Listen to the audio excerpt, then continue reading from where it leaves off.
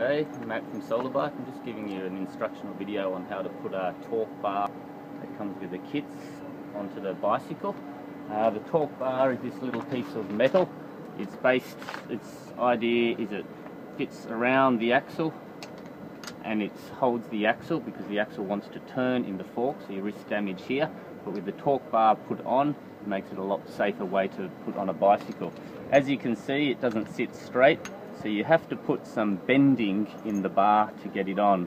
The first part is to align it up quite well. The torque bar comes with a hose clamp and a couple of spare washers. The washers are quite handy to space it out so that there's a little bit more room and the bend doesn't have to be as vicious to get it to fit nicely. First thing we'll do is we'll put a torque bar, the bar on. So if you put it there, you can see there needs to be a bend around here because it's touching on the fork. Getting the bend is quite precise. You need to get it right where the axle nut goes in. You don't want to put the bend too close to the axle nut because then you risk stripping the nut when you tighten it if it's the axle.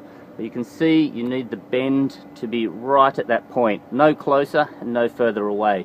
Typically I'll put it in a vise, probably about 3-4 mils away from where I want the bend, clamp it there, because the bend always comes a little closer to the bar. If you mess it up, you can straighten it and start again. And I also have adjustable ones. This is a very generic shape of the fork, but it doesn't fit all bikes, and I can provide you with adjustable ones. So first we'll take this to the vise and we'll aim to get a bend.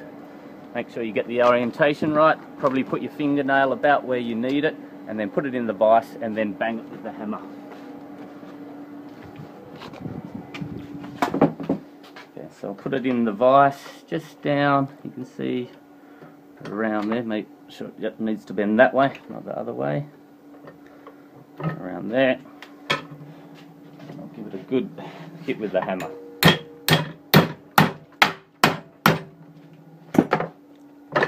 I usually put quite a nice savage bend because later we'll bend it back against the fork and it just makes it easier, saves you doing it twice.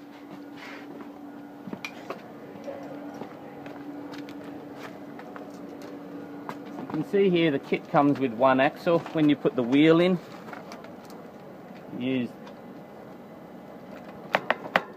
axle has a washer with a lug. That one sits on the inside of the fork. And then you have these other ones to space it out. That one sits in the recess. And with this, the fork is quite close, so I use the second washer just to space it out. It makes it fit better. Doesn't need to.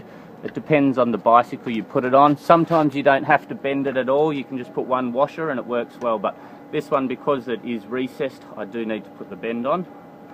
Next, I put that. And then if you have a look from this side, you can see there's a gap. So it's not touching on the fork. Bends in just about the right spot, and you can see also the axle nut will go on and it will tighten up flat against that torque bar there. Okay, you see I can tighten up. The next thing is to give it a reasonably good tighten with the spanners. I like to tighten it with 2 on both sides so I can put equal pressure so I don't start spinning the wheel in the fork itself. I tighten it up reasonably tightly, and then the next part is to bend the torque bar to the shape of the fork. I'll just put that there to sort of protect the bicycle a little bit, and then just with the hammer, some subtle little touches, and then you can see the torque bar has now taken the shape of the fork. It doesn't matter exactly, it doesn't fit right on, it just needs to stop the motion in that direction. As the wheel puts torque that way, puts an equal opposite force there, and it does create some stress on that part of the bar. And finally, just to seal it up, use a hose clamp around this point, and I'll just tighten that up nice and securely.